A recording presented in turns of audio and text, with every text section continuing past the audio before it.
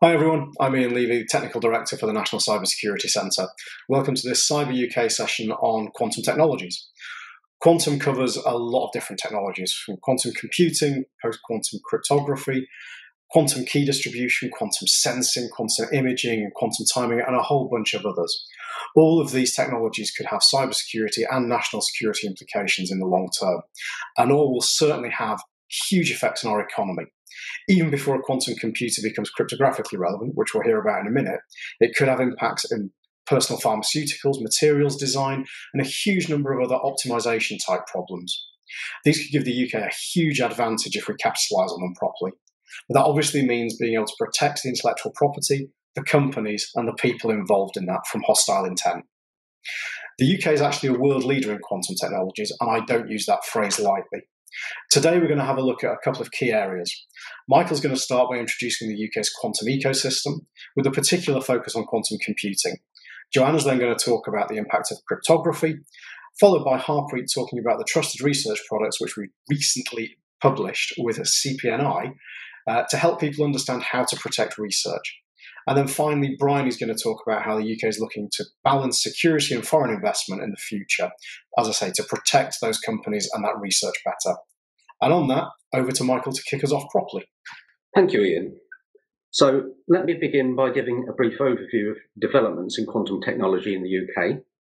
And I'll start the story back in 2013, when the UK government announced an initial investment of £270 million over 5 years to establish a National Quantum Technologies Programme, the NQTP.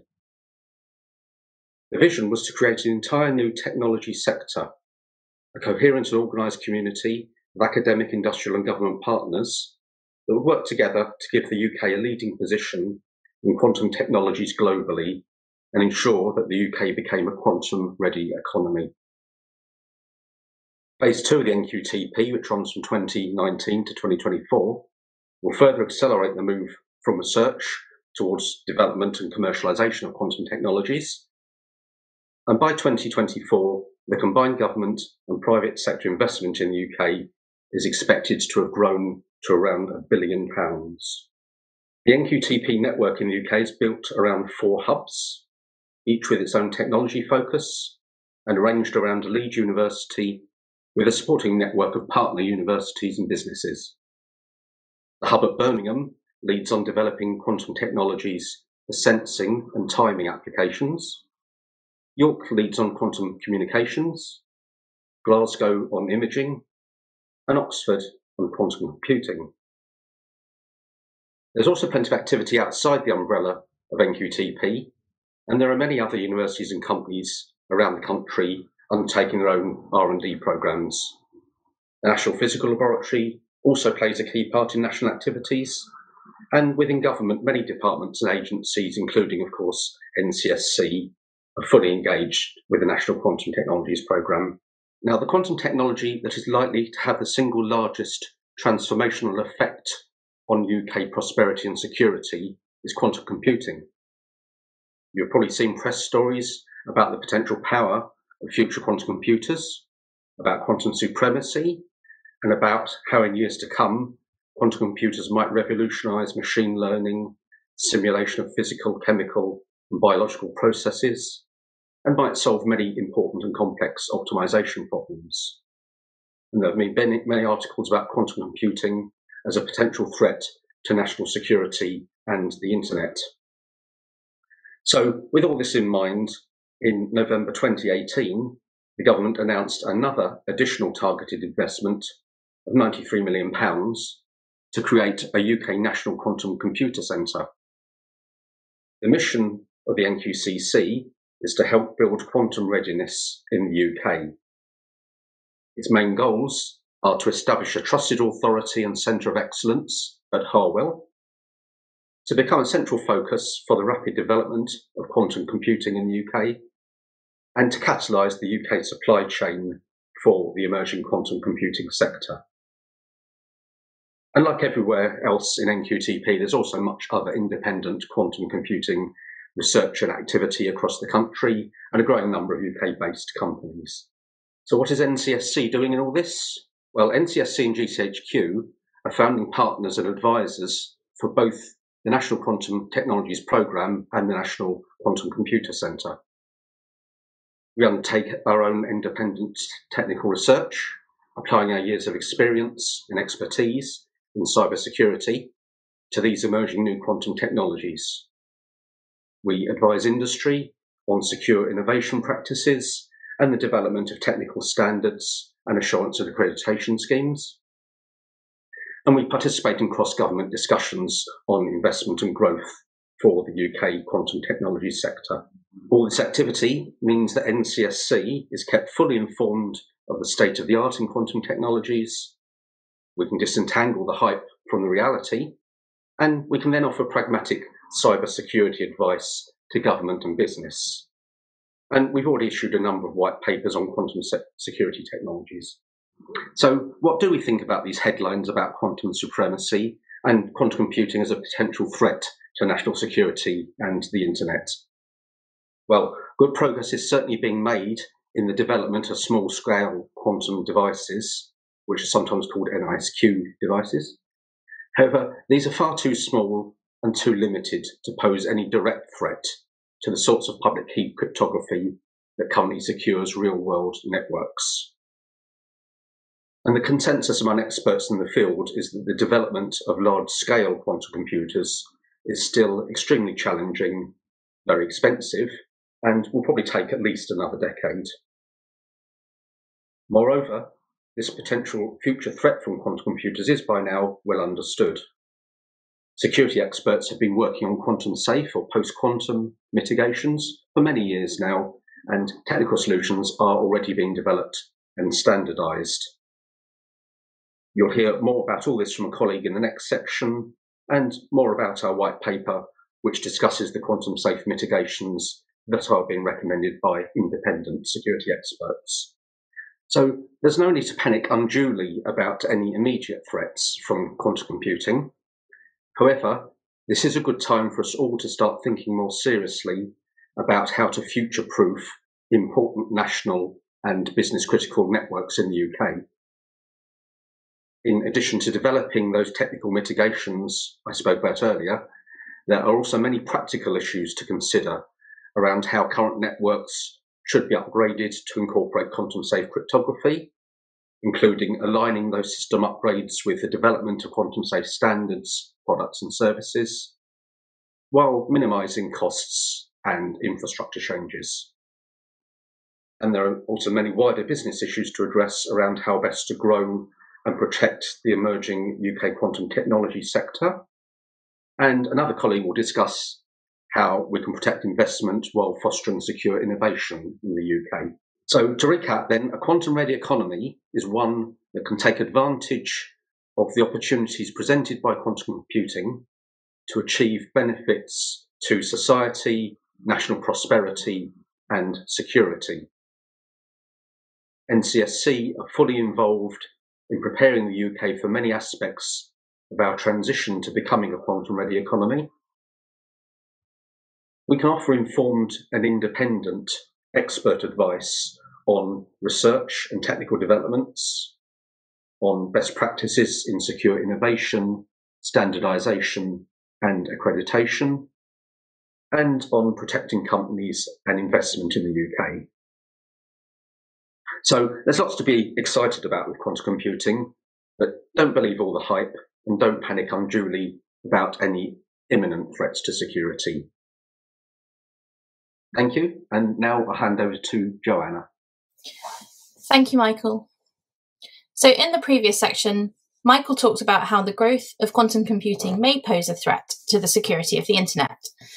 I'm now going to explain this threat in a bit more detail and then discuss the technical mitigations that we recommend.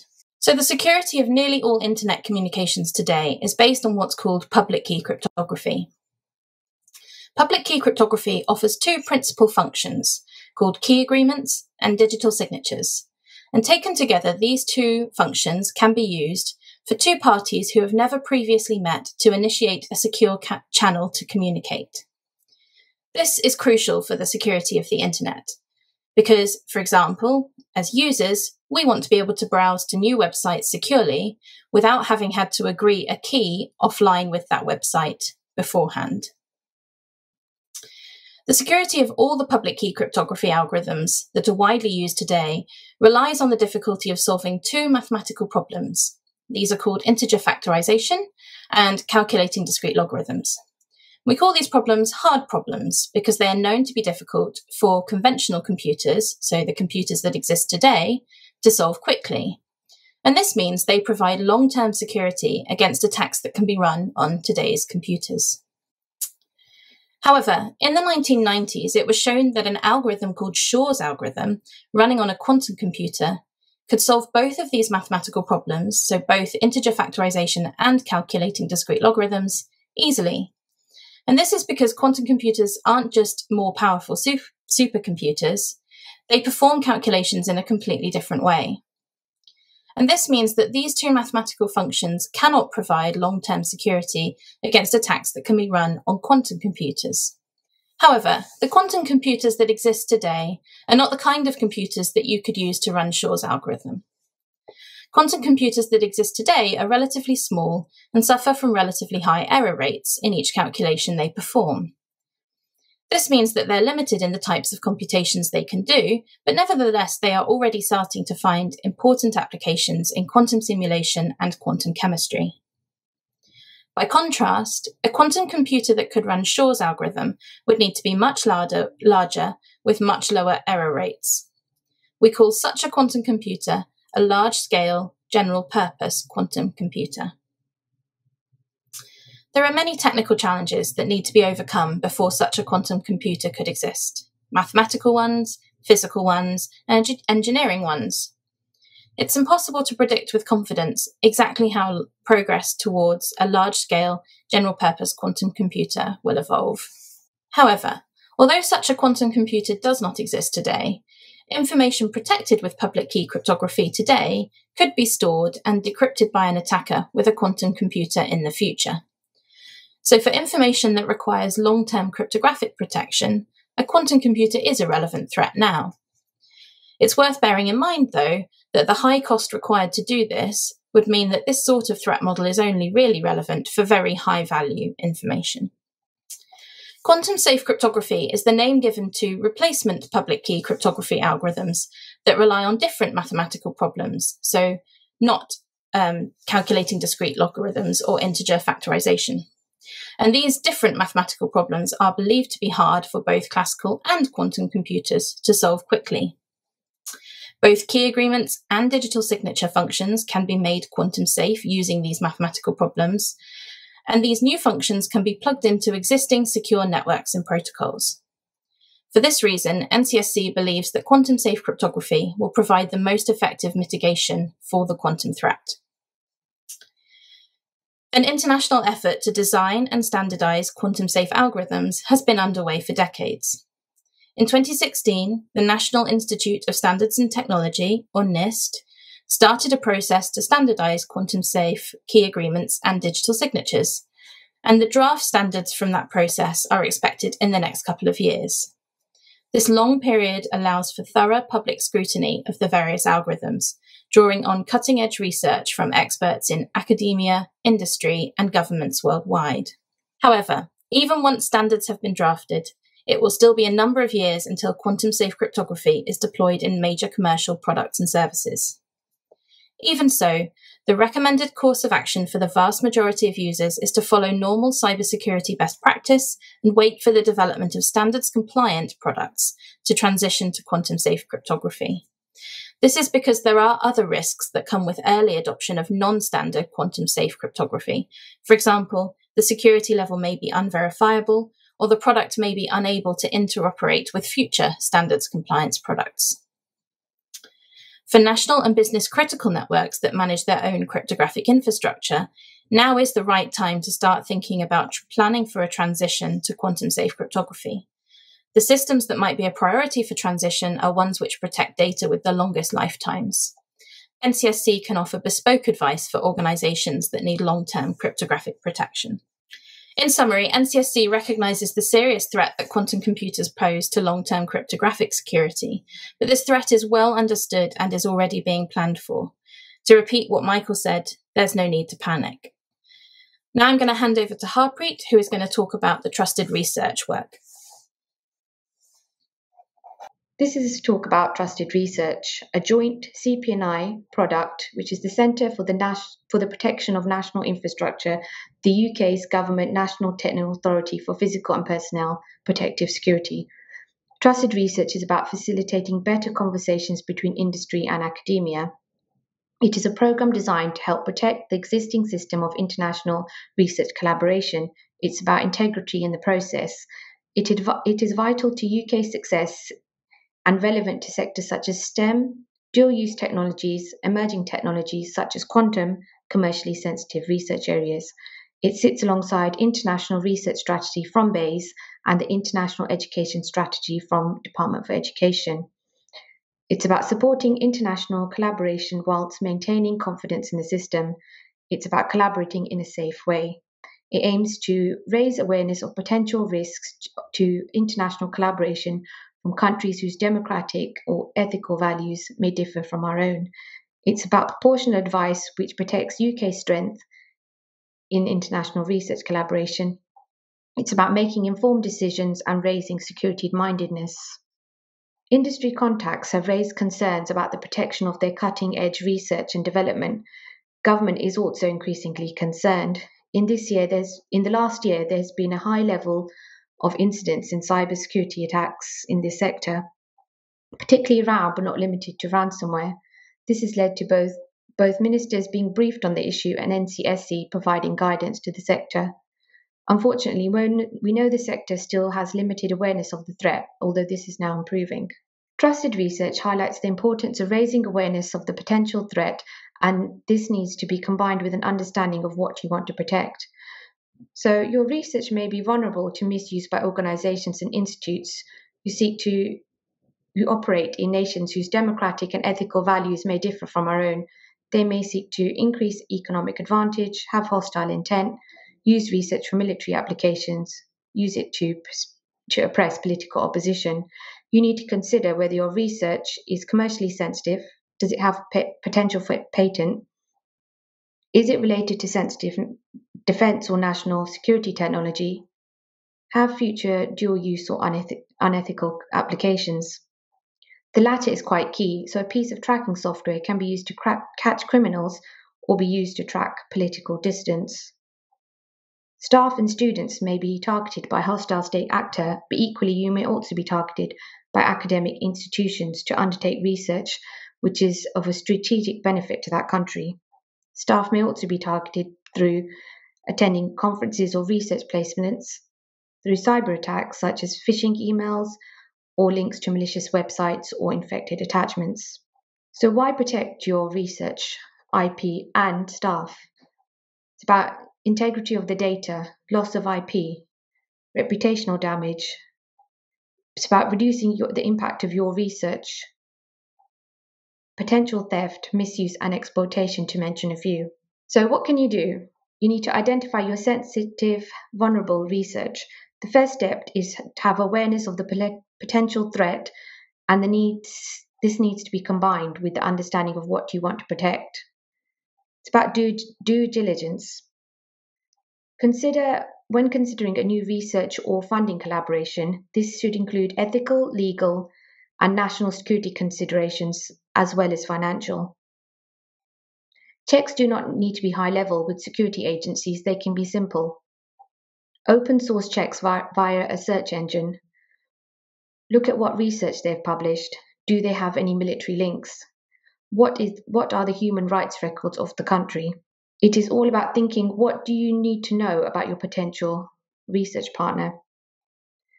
You will then have all the information needed to make an informed and balanced decision whether you want to work with them or not. It's about looking at conflict of interest. Be aware of potential conflicts between your research and funding partners.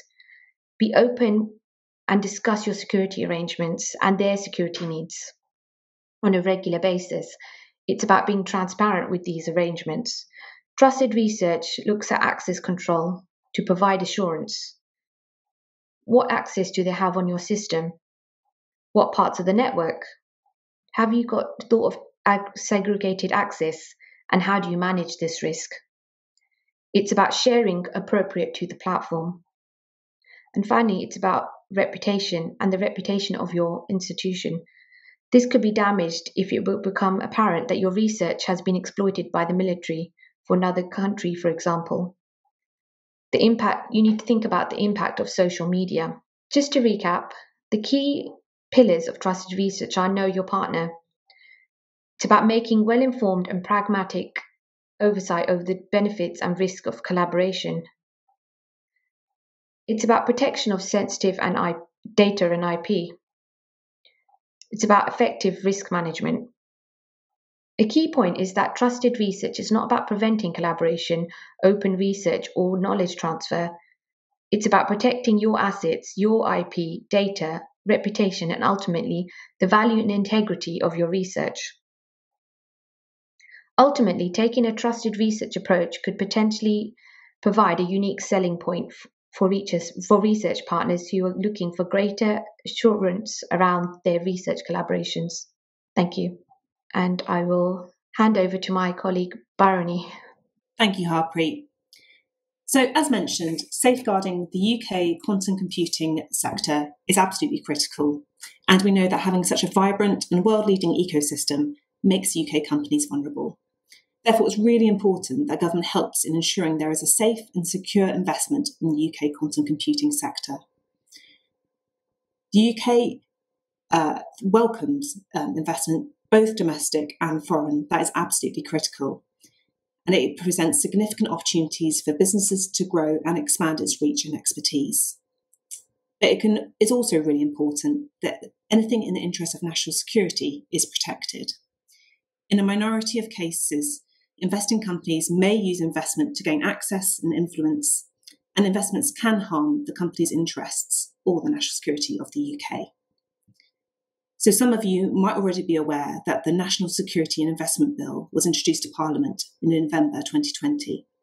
And the aim of this legislation is to give businesses and investors the certainty and transparency they need to do business in the UK, while also providing the government with powers to scrutinise and intervene in acquisitions of control or qualifying entities and assets in regards to national security. As part of this legislation, there are 17 defined sectors that have been identified that are most likely to give rise to national security risk. And as you might expect, quantum is one of these 17 sectors. Potential investors will be required to notify and receive clearance from the Secretary of State for certain acquisitions before proceeding.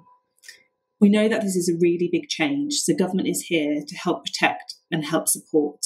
And you can find much more information on gov.uk about this legislation. But of course, investment is only one aspect of security. And we know that can be really, really difficult for some small startup companies, some who are really developing cutting-edge technology in fields such as quantum computing, to think about and implement security at the early stages of their life as a company. And also, good security is a competitive advantage. It makes good business sense. So it's absolutely an investment for the future success of the company. So this is why we have developed our new advice, which is called Secure Innovation, and its guidance, again, jointly produced with the Centre for the Protection of National Infrastructure. It provides guidance for startups and venture capital firms to understand what the foundations of good security looks like, with everything from password security to safely connecting to the internet, to preparing for security incidents and expanding to new markets. So we're really excited that this new guidance will provide a holistic view of key security considerations from right at the beginning in a company's journey, right through to initial scaling up as a company grows. You can find this new guidance on the NCSC and CPNI websites. And I'll hand back to Ian for his closing remarks. Hi, everyone. I hope that was a useful tour of the UK quantum ecosystem and the investment the UK government's putting into quantum technologies. Hopefully also an explanation of how the potential for impact on cryptography and what we're doing about that. And then the really interesting part around the balance between security and investment and how we help protect these early stage startups and academics from hostile intent. As you can see on the screen, there are a couple of links there. One is the NCSC Quantum Technologies and Quantum Safe Cryptography white papers, and the other is the trusted research that was referenced a few times, a joint product between CPNI and NCSC on helping people to protect their early stage research and scale-ups. We hope that was useful, and we hope it was a good introduction to the quantum technologies in the UK. Thanks.